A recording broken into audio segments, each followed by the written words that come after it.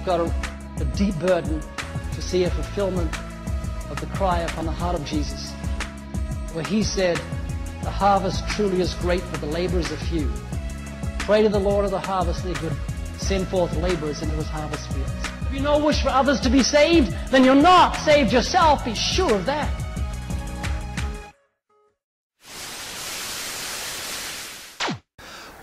What's your name? Patrick. My name is Patrick. Patrick. Okay, Patrick. What do you think happens when people die? Your opinion. I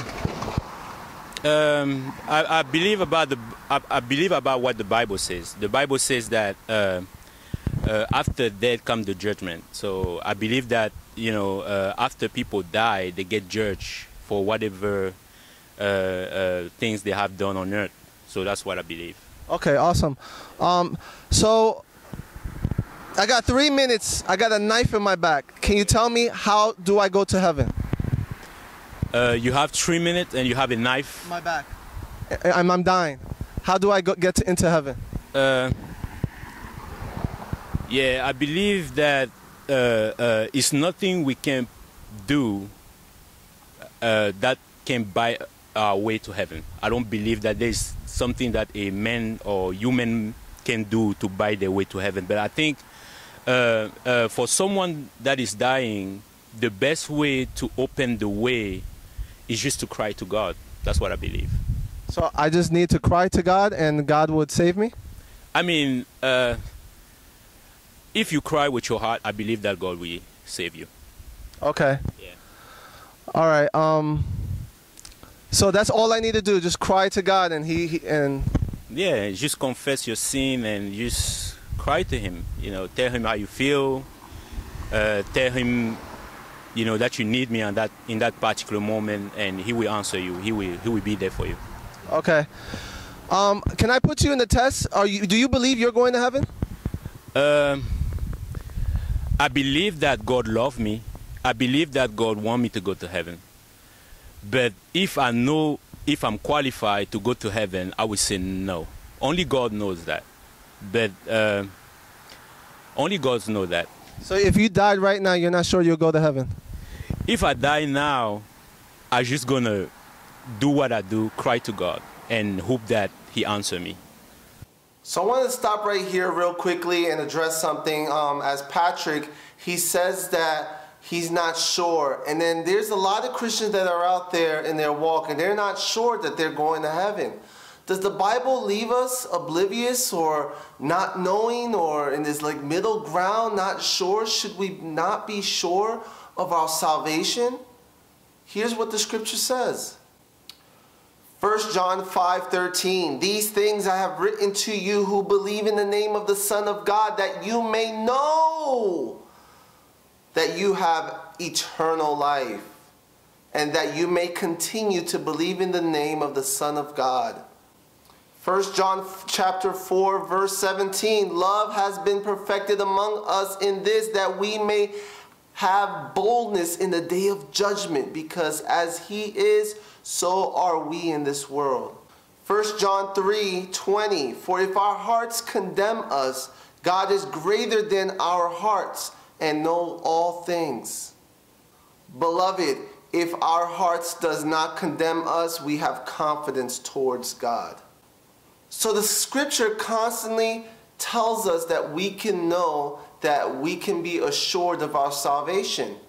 I will leave a couple of messages down below, some links that are very powerful, that talk about the assurance we should have as Christians, a sermon with more depths. But this is all for now, and let's continue with the interview. Okay, would you believe me if I tell you there's a for sure way you can go to heaven right now? Say the question again. If I told you there was a for sure way to go to heaven, would you be interested to know? Yes. So what I want to do, I want to put you in the hot seat. I know we're hot already. The sun is burning us right now. I want to put you on the hot seat to see if you're going to go to heaven. All right, I'm going to ask you a couple of questions. Okay. You think you could take it? Yeah. Have you ever told a lie before in your life? Yes. What do you call someone who tells lies? Sinner. Something more specific. Liar. Have you ever put God's name in vain before? Yes, I did. Yeah. Okay. You know when you do that, it's called? Blasphemy. Yeah. Have you ever stolen anything in your life? Downloaded music from the internet or cheated on the test or? Yes. Okay. I did. What do you call someone who steals? A thief. Okay. It says, do not commit adultery. But Jesus said, if you look at a woman with lust, you've committed adultery in your heart. Have you ever looked with lust before? Yes, I did. That's scripture, yeah. Yeah. So if God, once again, Patrick? Yeah. Patrick, if God judges you by the 10 Commandments, and we looked at 4, would you be innocent or guilty before God? Guilty. Heaven or hell? Hell. Now, does it concern you if you died right now, God will give you justice and send you to hell? Ask the question again. Does it concern you if you died right now and God judges you through those 10 Commandments, you will be going to hell? I don't think that's something that I can just answer to you. But the way I live my life is like I don't have a particular time to speak to God. As I'm speaking to you, I speak to God. You know, because I believe that in a person there is a spirit. So as I'm speaking to you, my heart is praying at the same time. Yeah. So it's possible for someone to express, to show everything that he wants to show physically, but at the same time also praying spiritually. So the question you just asked me is a tricky question. It's not the kind of question that I can just answer like that because. So if you, as you saw the 10 Commandments, make believe you're standing before God and He judges you those 10 Commandments and you're guilty. You said you would be going to hell. Yes. Okay. And you said you would be concerned, right? Yeah, of course. Okay. Do you know what God did for you so you wouldn't have to go to hell? You don't? He died for me. Okay. Can you give me the legal implications? What does that mean? It means that my sins are forgiven. You know, if I confess that He's my Lord and Savior, that He died for me, He came for me, and He rose from the grave after 3 days, if I confess that with my mouth and believe with my heart, He will save me. Why did you tell me that? I only had 3 minutes to live. You told me to cry out to God. Yeah, because I mean, sometimes we just like to follow what the Scripture says, like. You know, people will say that you just have to say, I believe that Jesus is my Lord and Savior and stuff. But sometimes you just have to follow your heart. You just have to say whatever you want to say to God at that particular moment. You know, because for me, I believe that faith is not imitation. You don't have to imitate exactly what happened in the Scripture, but you just have to follow your heart. That's what I believe. So, like when I went through the 10 Commandments with you, we saw, like when they went through me, I realized that I've sinned against God. Yeah. I've broken His law, and if God judges me, I would be going to hell. I'm guilty. Yeah. Guilty as charged. But 2,000 years ago, like you said, God sent forth His Son, born of a virgin. He lived a perfect life, and God said, instead of God crushing you and crushing me, yeah. He crushed His Son in our place. So now God can in His court, He can let us go. It's like we're in court. If we broke the law, if someone pays our fine, the judge can let us go. That's true. So, so have you done that? Have you repented and trust in Jesus? Yes, I mean, I do that. I mean, I'm a sinner. So every time we sin, we don't even know. Sometimes we sin, we don't even remember what we sin about. Yeah. So I just believe that, you know, you have to do with your heart.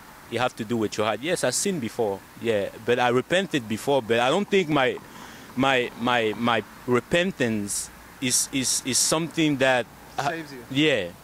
So who saves you? God, Jesus Christ. Amen. My belief in Jesus Christ saved me. Yeah. Okay.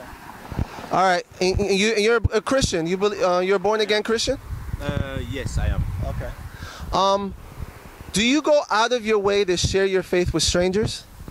No, not usually. I don't usually do that. Do you believe there's a hell? Yes, I believe that there's a hell. Yeah. What stops you from going out of your way to share your faith with people you don't know, stranger? That's a good question. Yeah. I don't know. I think maybe because I didn't think about. I see that now that is important as you asked me the question, but I never thought about it that much, you know, that long. But what stops you from going out of your way to share your faith with somebody? What's that one thing you can think of that stops you? I think it have to do something with the way people gonna see me. Oh, okay. You have to do something with the way people gonna respond to me. Yeah.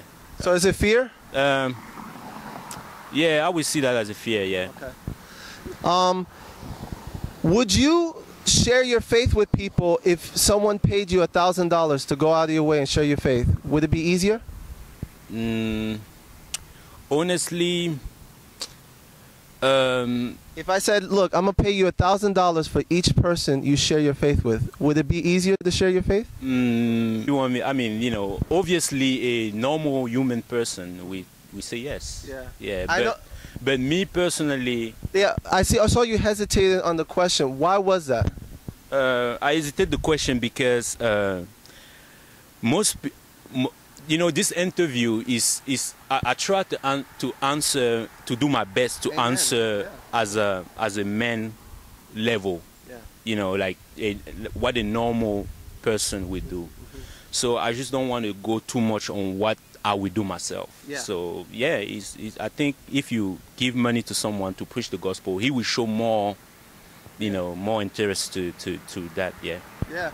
And so if I was getting paid $1,000 to share my faith, I would try to share my faith to 20 people a day. I would have $20,000 in the bank, and I would be, woo! I agree with that. But you know what's crazy?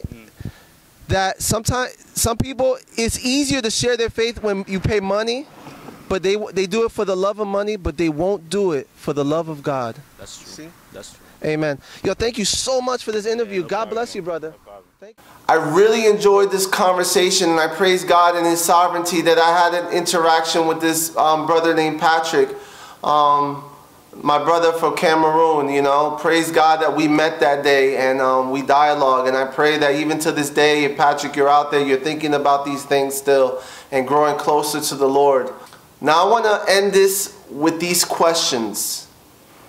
Do you go out of your way to share your faith with strangers? No? Not passing the track? Nothing? Do you believe in hell? Yes?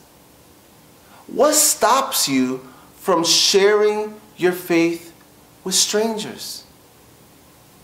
It's fear, the fear of man. What will help you overcome the fear of man? If I gave you $1,000 to share to each person the gospel, would that overcome your fear of man? It's sad that we can share our faith for the love of money and not do it for the love of God. Let's reevaluate ourselves when it comes to this area, this cold spider web area of our lives called evangelism. It's dead, and we got to admit it, and we got to do something about it. So I thank you guys so much. Hopefully this was encouraging, convicting, and this will move and stir upon your hearts. And I thank God for Ray Comfort. I extracted some of these questions from one of his shows, and yeah, remember, take notes. And I love you, brothers in Christ. Glory to God, and thank you so much for joining your brother. God bless. I